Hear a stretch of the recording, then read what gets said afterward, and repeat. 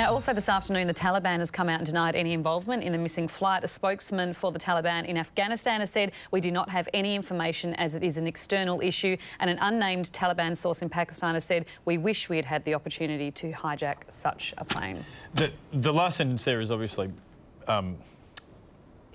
quite insulting, but at the same time, it's an unnamed source. That's not an official statement by that organisation in any way. It's just worth bearing that in mind. To more news now, and police in Victoria. We would like to either prove or discount the possibility that the aircraft came south. Now, also this afternoon, the Taliban has come out and denied any involvement in the missing flight. A spokesman for the Taliban in Afghanistan has said, "We do not have any information as it is an external issue." And an unnamed Taliban source in Pakistan has said, "We wish we had had the opportunity to hijack such a plane." The last sentence there is obviously quite insulting, but at the same time, it's an unnamed source. That's not an official statement by that organisation in any way. It's just worth bearing that in mind. To more news now, and police in Victoria say they've smashed a Middle Eastern crime syndicate wide open after arresting 27 people in a series of... There is obviously quite insulting, but at the same time, it's an unnamed source. That's not an official statement by that organisation in any way. It's just worth bearing that in mind. To more news now, and police in Victoria say they've smashed a Middle Eastern crime syndicate wide open after arresting 27 people in a series of pre-dawn raids across Melbourne. Back to today's news now, and prosecutors have told a Melbourne court former federal MP Craig Thomson should go to jail for misusing his Health Services Union credit card. Found guilty of 65 dishonesty charges last month, he's now agreed to repay the almost $25,000 he misused. He'll be sentenced next week. And South Australian cricketer Daniel Worrell has been suspended for scratching a picture of a penis into a Melbourne wicket last week. The pitch was set to be used in a grand final game. In fact, do you know what? We'll publish a list of possible jokes via our Twitter account at the Project TV. I can't believe you can say penis. Now we can. Say it once. I think maybe Paula may get carried away later in the show now that she knows that's the case. Moving on to something else now, and Aussie kids are spending more and more time in... Coming up on the project, they call it the oldest profession in the world. But how much do we really know about the sex industry and the people who work in it? Why not choose a conventional job? I just get bored. I just love it. There's nothing else in earth like it. This is the project. And give me a moment, your moves are so raw. I've got to let you know. I've got to let you know. So you think even as a little glance of the flipper, it would still hurt. I feel like we've hit our quota of that area tonight. Is that right? We're only halfway through the show. Moving on to our feature story tonight, and they experience stigma every day. But what is life really like for Australia's sex workers? It's the most awesome job in the world. Like, why would you not love going to work and making a human being happy? Grace is 26 and runs her own successful business, making $600 an hour. Like most young entrepreneurs, she uses her website and engages with clients on Twitter and Instagram to market her product. Grace's product is her body. She is a sex worker. People often ask me why or how I can have sex with people that I don't like. I'm a sexual health provider. I explain it like being like a doctor. I've seen so many bodies that body is irrelevant.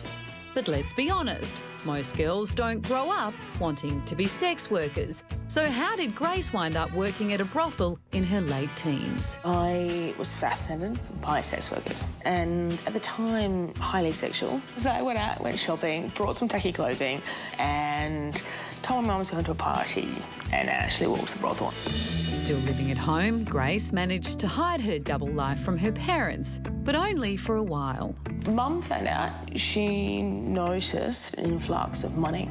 She then confronted me and I remember she vomited and my dad cried. I was horrified, yeah.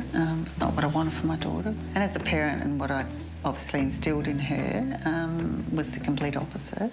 Grace refused to rethink her new career choice and was kicked out of home. 8 years later, she's now a private operator. Hello, Grace speaking. She claims to have some fairly high-profile clients and has no qualms seeing married men.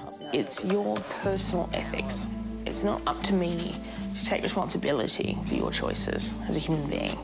Over time, Lynn has come to accept her daughter's chosen career. I couldn't live a life like that, but I also see her as an advocate for what she does. I've grown to have a grudging respect for her.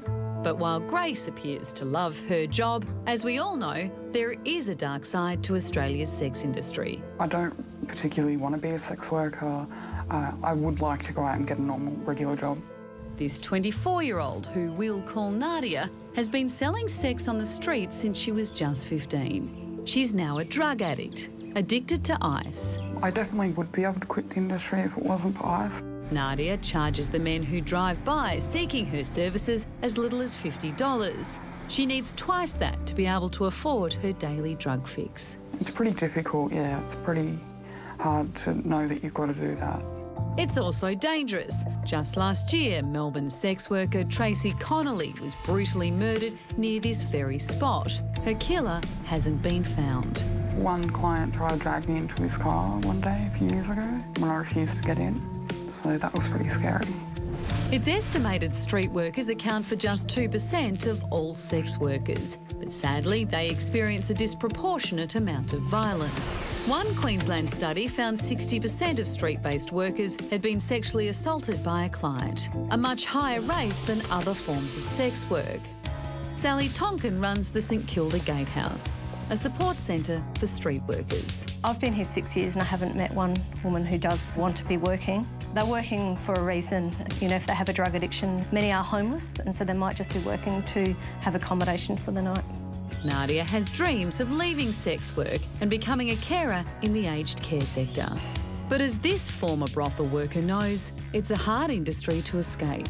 I thought it's so shameful. There's nowhere I can ask for help to start with.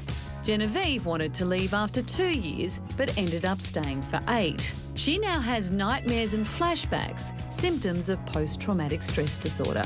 Some women say that they're happy in the job, but it just destroys you. It's just not natural.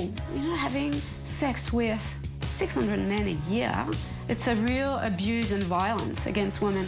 Grace acknowledges some women are victims of circumstance, but she insists she's not one of them. She says we need to find a way to protect the vulnerable without taking away her right to choose how she makes a living. Why not choose a conventional job? I just get bored. I just love it. There's nothing else on earth like it. Clearly every woman's experience is different there, but yeah, I should also say we appreciate those women sharing their stories with us tonight as well. Absolutely, and the fact is that it's an industry that people work in, and if nothing else, people should be safe when they go to work, regardless of what their job is. If you have just joined us, here's a quick recap of today's headlines. And police will continue their search of a Queensland property at Gingin near Bundaberg, but say they haven't found any human remains. Police have arrested 27 people in a series